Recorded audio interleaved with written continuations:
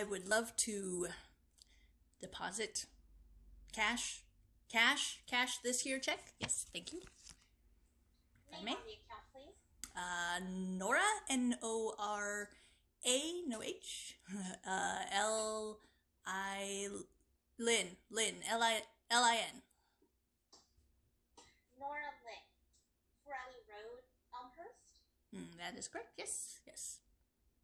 It says here you're dead. Sorry, what? The bank automatically closes accounts that had been inactive for 2 years. We assume you died. No. I'm alive. Live. Clearly. Here's what I can do. If you want to reopen your account, I just need a form of identification. Actually, I can accommodate with that. Yes. Thank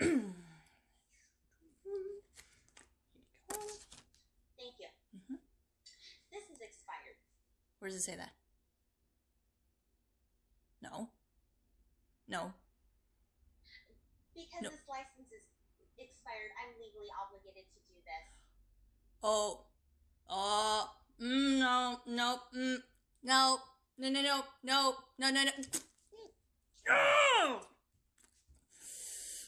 Okay.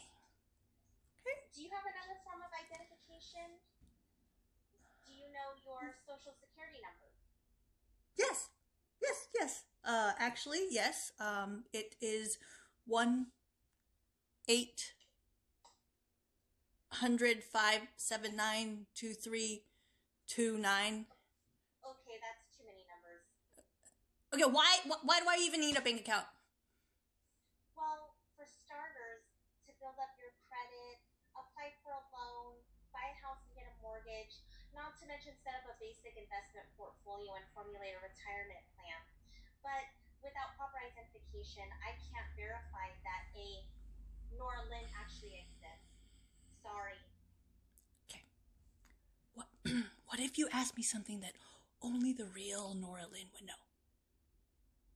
I literally know nothing about you. So I can't cash this check. Nope. I look like a fucking blow-up doll? Ah! Okay. Thank you. You're welcome. Yeah, you're being so fucking lovely. Have a nice day. What are you looking at?